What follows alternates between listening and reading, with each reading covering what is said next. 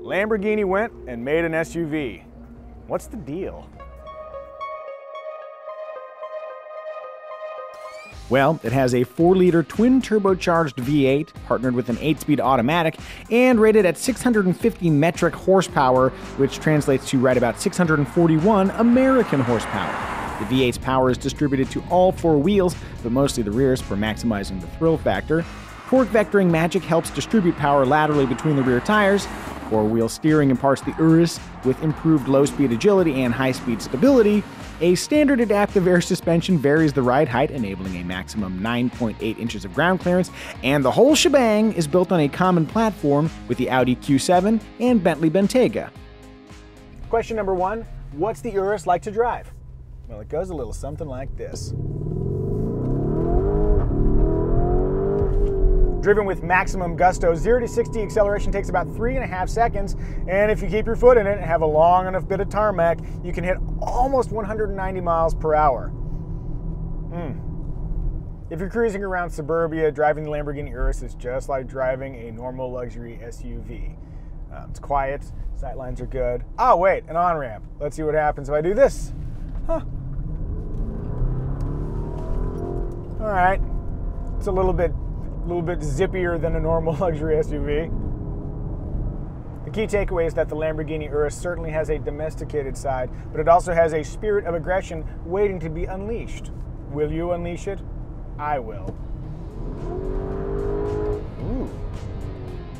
A base price of $200,000 plus $3,995 in destination charges gets you plenty of power, luxury, style, and probably attention. But that asking price also buys some interesting quirks. The quirkiest bit is this region right here. They call it Tamburo, and it includes, so you flip this up here, you can start the vehicle. Then you have the Anima drive setting. Doot, doot, doot, doot, doot. This is the ego setting. And then if you want to select reverse, it's this whole big wad, you just pull it back that direction. And then for drive, you can just pull the paddle shifters right up here. There's a manual button. There's a lot of complexity happening in this space, but it's a Lamborghini, and I think that's kind of expected. Also, I really like this pattern here in the wood. That's nice and fancy.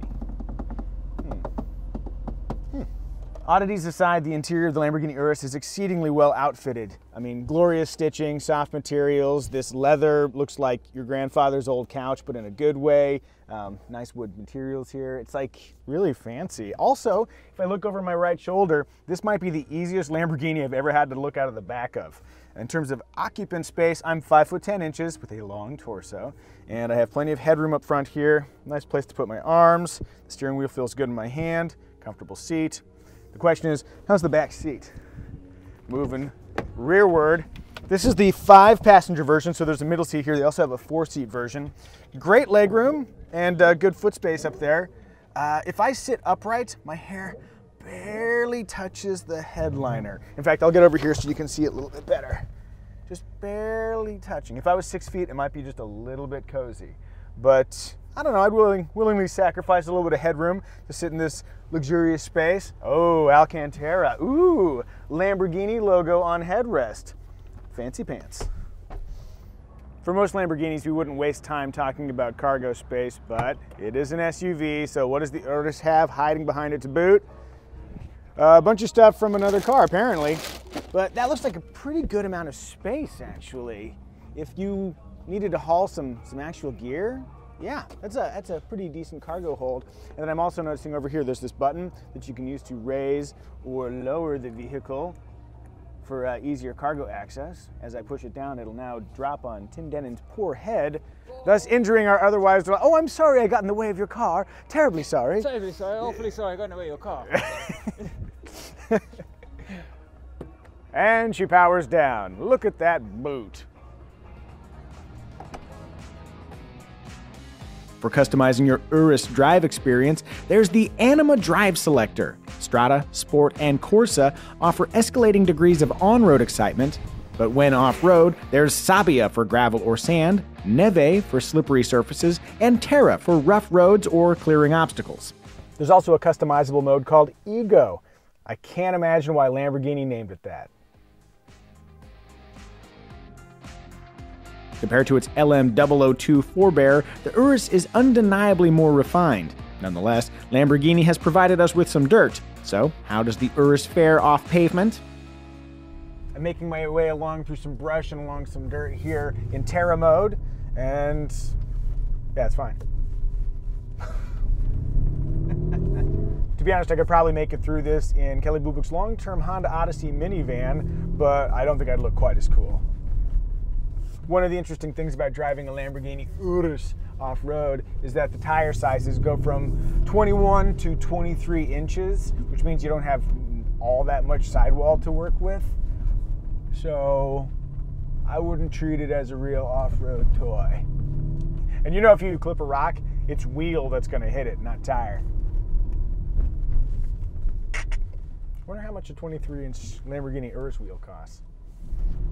All right, we are now in the high-speed portion of our off-road experience. This is Sabia mode, which is kind of sporty. And with a little bit of throttle, you can step the tail out a touch. I feel a lot of ABS intervention as I get on the brakes, but it's probably because we're driving on tires that are not awesome for off-road. Let's try and drive like a jerk. Let's see. At higher speeds, the Urus makes more sense because it's a little bit sportier. You can kind of kick the tail around a little bit. This is a lot more fun than pretending it's a rock crawler. It is not. If the question was, can you have fun in a Lamborghini SUV off-road, the answer is yes. But you also have to add speed. That's the magic ingredient. Speed. Of course, being a Lamborghini, we should probably acquaint the Urus with a racetrack.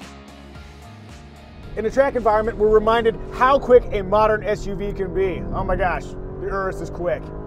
It's easy to be dazzled by the acceleration, but the Urus's braking is similarly impressive. In fact, maybe more so. 17.3 inches of brake rotor up front, along with 10 piston calipers.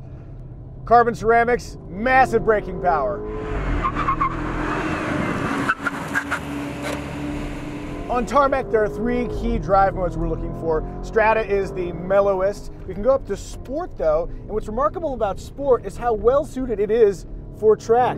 The transmission does a brilliant job keeping the Urus in the proper gear at all times. Even when you come up to a braking zone, it automatically downshifts. Hard brake at the 5, downshift, downshift. The Urus has active roll stabilization, and it's true enough, very flat in the corners. Despite being a tall vehicle, the Urus feels properly sporty. I wasn't pausing for dramatic effect, I was just drinking it all in. All right, let's go for maximum track effect, Corsa mode. Ooh. Unlike every other Lamborghini that the company makes, in Corsa mode, the Urus will handle automatic gear changes. You can still select manual if you would like, but it will operate automatically, which is kind of convenient, and it does a really good job. If I was a less engaged driver, I could just sort of leave it and let it do its thing.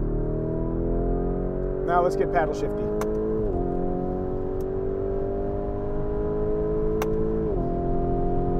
Here comes that hard brake. What?